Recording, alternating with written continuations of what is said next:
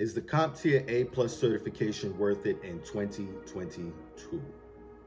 Yes, it is still worth it in 2022.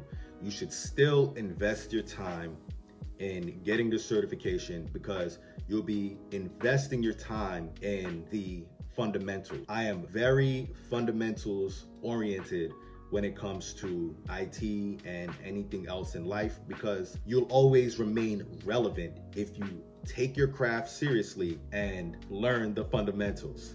I'll tell you what, I was on a technical interview last week. You guys probably see me post about it, and it was at an MSP. I was interviewing for a role that would be very versatile. It would be a role where I'd be doing computer repair, networking stuff, a myriad of things. On the technical interview, I completely bombed the computer repair part, which is very A+ oriented. The interviewer was asking me about how to essentially troubleshoot a GPU. You can kind of get a hint that there's something wrong with the GPU if the display of a monitor doesn't come on, right? You get power to the machine and you can see that the backlight is lit, but there's just no video. And that could tell you that it's the GPU or the video card or whatever. It's been a while since I did anything A+ related, and it showed on that interview. Is the A+ worth it in 2022?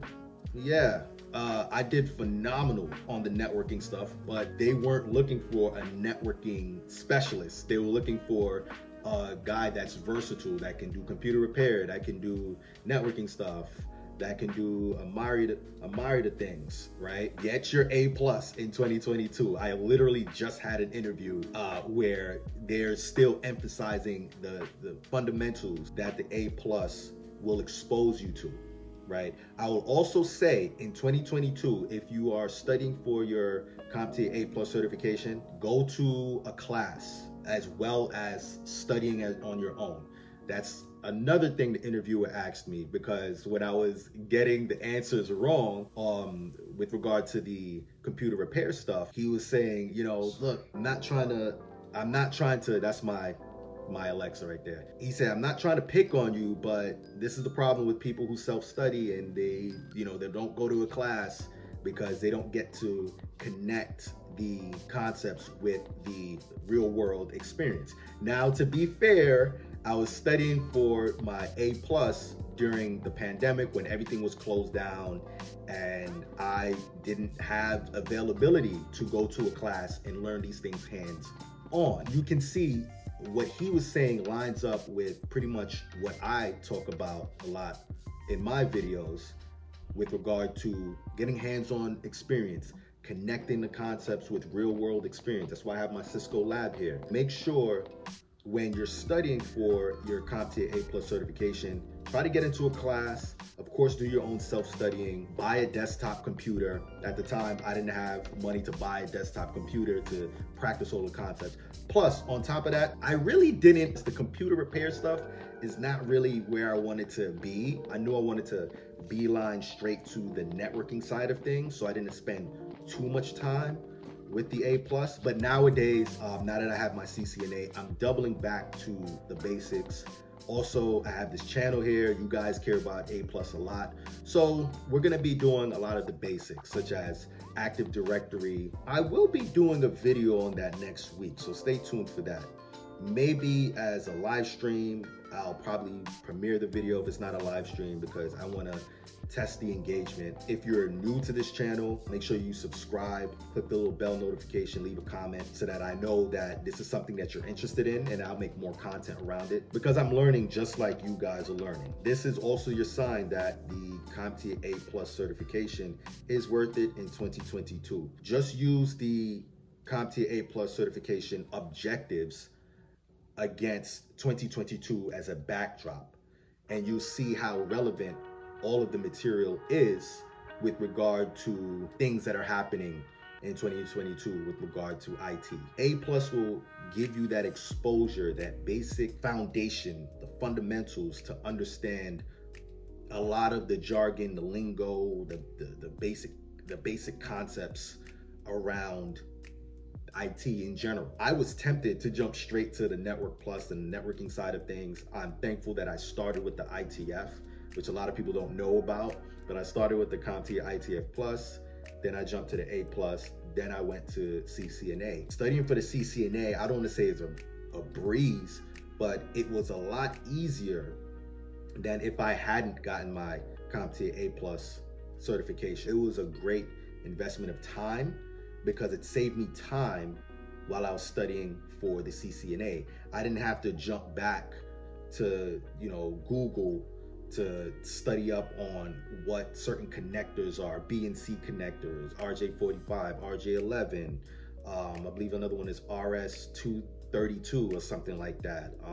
There's so many things in the CCNA that's A+ related. You can kind of miss it if you just jump straight to the CCNA or Network Plus or Security Plus. And that's something I talk about on this channel a lot. If you focus on the fundamentals, you'll stay relevant for a very long time. There's always going to be a need for people to repair computers.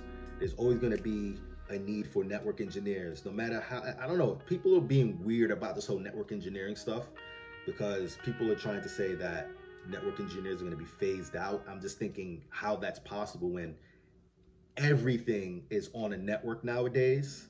But I don't know. Speaking of that, we're going to be doing some automation stuff. Well, we're going to be learning automation because I don't have any clue on how to do automation. So if you're new to this channel, it's an adventure. It's a journey. We're going to be learning automation. I'm going to try to set up a live streaming format so that you guys can follow along with me in real time, because I think that's the vibe I'm trying to create here. I'm trying to create like I want you guys to think of me as, an acquaintance or a friend, right? And videos are a little bit impersonal as far as posting and editing a video because there's this kind of like time gap. So I want to do live streams, real time, where we can kind of like study together, learn together. You can get your computers and, learn along with me if you're new to this field, because I'm new. Just got my CCNA last month. I just got to keep on giving myself a round of applause for that because it took a lot of effort. Just got the official cert yesterday. Got the hard copy, the real thing. So it's official, right? So A+, totally worth it in 2022, and don't let nobody else tell you any differently. And the reason why they might be telling you differently is because, I don't know, it's very basic information that you can kind of learn, practice, and then move on to the next cert. But I really believe in the psychological importance of rewards. And these things that I have hung up on my wall, they motivate me. And they'll motivate you, right? It's kind of like if you were to, I don't know, go to school for a certain amount of years and then you just go, okay, bye, you just drop out and you don't go to the graduation ceremony, or you got your degree, but you didn't go to the ceremony. I think it has a psychological impact and importance, and it's good for motivation. Spent this whole time being disciplined, learning and studying for this whole period of time. You need a reward at the end of it, right? A+ is totally worth it. It gives you broad foundation. I don't really need to go into everything the A+ offers. You probably did your research on it. You just probably need a little push at this point. It gives you a lot of hardware fundamentals, a lot of software fundamentals, how to use an operating system, how to virtualize. It teaches you a little bit about the cloud, different cloud offerings, troubleshooting techniques, which is very relevant. That was another thing that came up in this technical interview, just pretty much how to go through the troubleshooting process, which I pretty much, I'll be honest, I really forgot because I haven't been doing too much A+ stuff. I troubleshoot network things, which it follows the same pattern, but when I troubleshoot network things, I like to use traceroute, I like to use ping, I like to use the half split method to kind of like segment the network up and kind of isolate where the problem might be. But moving forward, we're going to be doing a lot more A+ stuff like Active Directory. And I don't know about the computer repair stuff. Really not too interested in that. Sorry, not sorry. But, we're going to dive into a few more A+ related topics. So go ahead and go get that A+.